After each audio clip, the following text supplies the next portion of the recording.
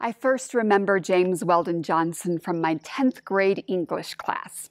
We had to memorize his poem, Creation. And God stepped out on space, and he looked around and said, "I'm lonely. I'll make me a world."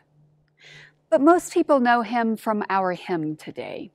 James Weldon Johnson was born in Jacksonville, Florida in 1871. His father was a free-born Virginian, and his mother was from the Bahamas.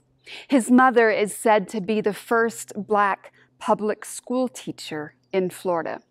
She taught James and his brother music and reading, and she took them to the Methodist Church, where she served as the choir director and where the boys served as musicians.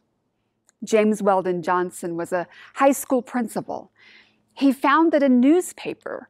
He was the first African-American man to pass the bar in Florida.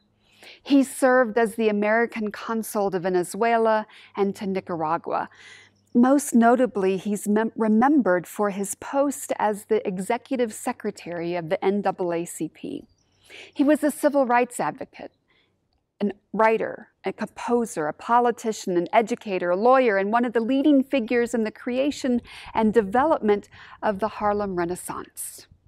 In 1900, James Weldon Johnson was asked to speak at a school in his hometown at an observance of a celebration of the birth of Abraham Lincoln. Instead of a speech, he decided to write a poem.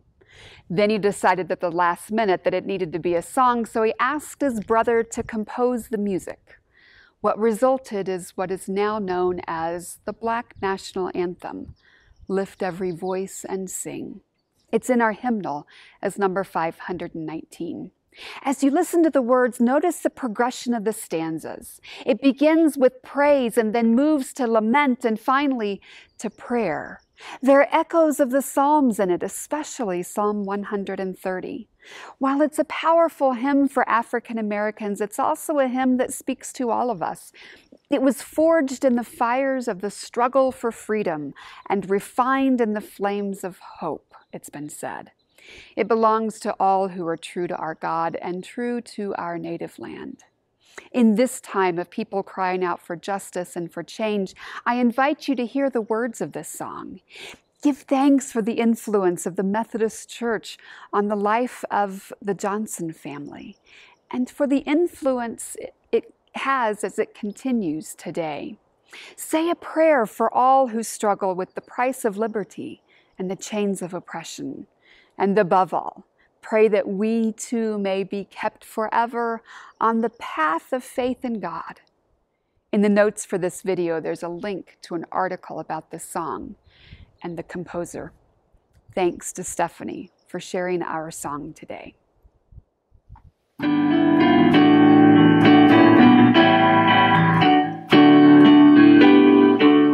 Lift every voice and sing.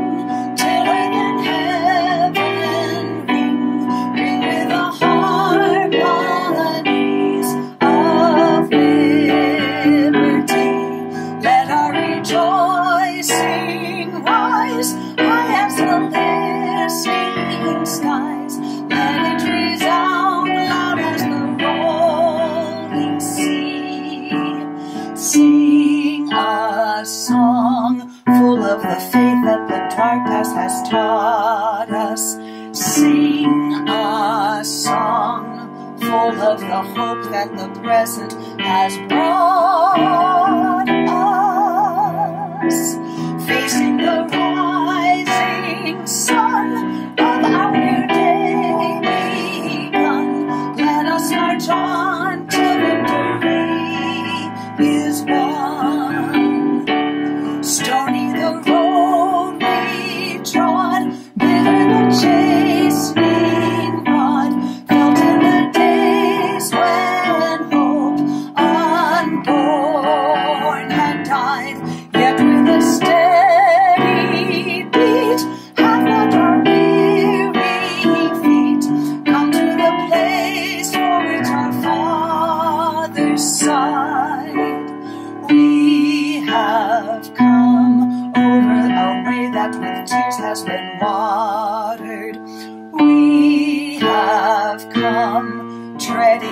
path through the blood of the slaughter.